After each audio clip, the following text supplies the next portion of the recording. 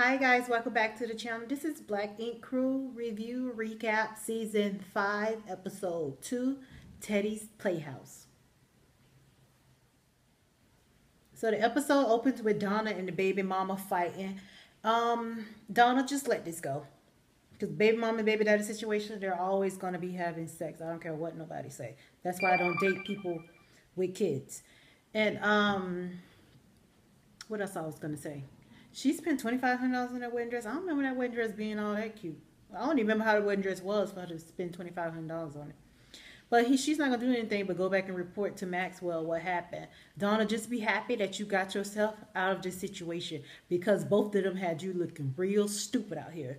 You probably was paying all their bills. And the baby mama probably just was in agreement that she just gonna let him be with you until he make all the money out of you. Then they gonna go back and be back together. That's just like that hood ghetto stupid shit.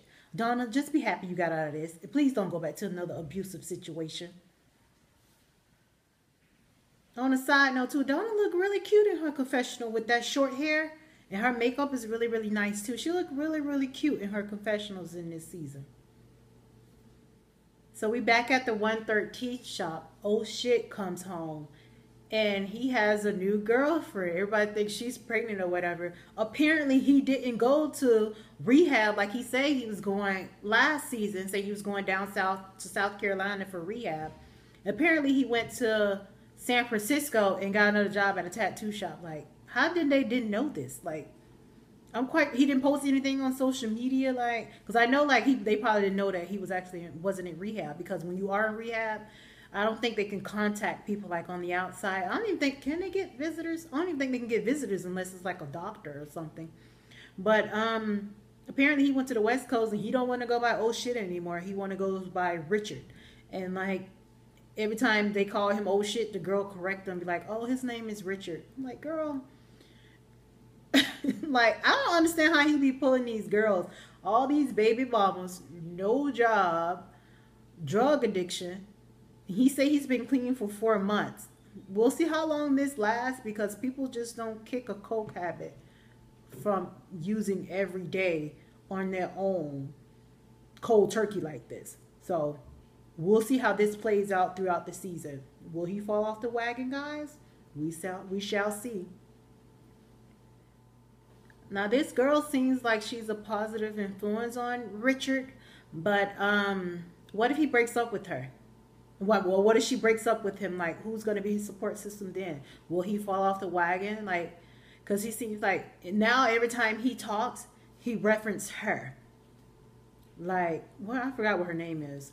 So and I, or so and so thinks. Like, it seemed like it's just all her thinking and maneuvering to try to get him to do better. I think he's trying to impress her, or I can't really put my finger on it, but he's always referencing her every time he speaks. And she doesn't want him working at the 113 shop. She want him to go and ask Caesar if he can work at the other shop on 125th, the new shop.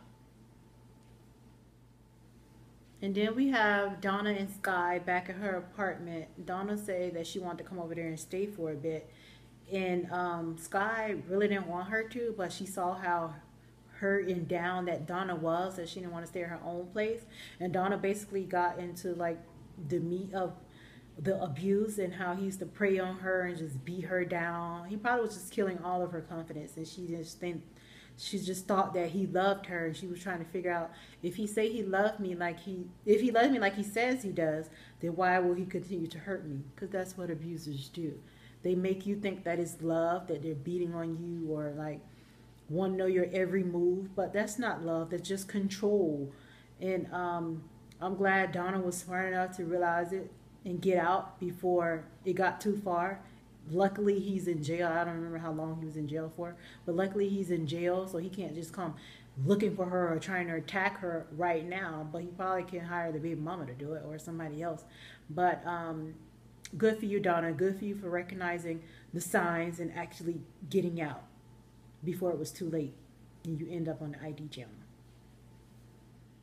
So Richard finally makes his way over to Caesar's 125th shop and basically asked him for his job back. And Caesar was kind of a taken back. And he asked him how rehab was, and he found out he didn't even go to rehab, and that put Caesar even more back. So Caesar finally agreed to give Richard his job back at 113th and see how he goes from there. And he'll think about switching him over to 125th. Because Caesar did have a good point. Caesar said if you really kick your drug habit, you could be around partying and drinking and stuff and not pick up anything, not drink and not do any drugs or anything, which is that's a good thing that Caesar brought that up. Because if you have kicked it, that means you have you're not tolerance, you have the, what's the word I'm looking for? You have the will to not do that. So Richard, he agreed, and he goes back home and he's cooking his girlfriend ramen noodles. And then he had the nerve to say that they have 3 roommates living in an apartment in New York. And I'm like, girl, you came all the way, and she said she came all the way from San Francisco because she loved him. No, you came to be on TV.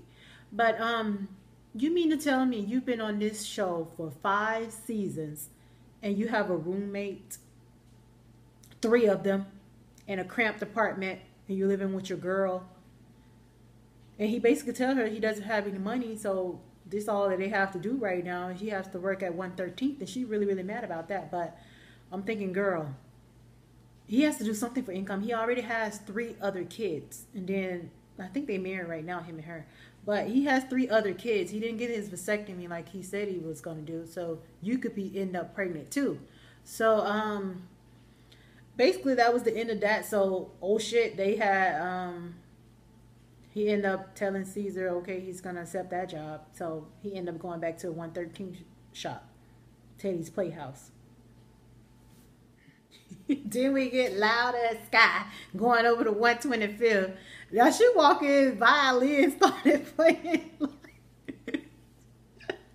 I swear, violin started playing, and Sky basically telling C's that she want to be a manager. She want a higher position because she feels that she's proven herself. So he's sitting there thinking, and the TV VH1 so shady. They playing all the flashbacks of Sky practically acting the fool on this show, and had the nerve to go ask for a management position.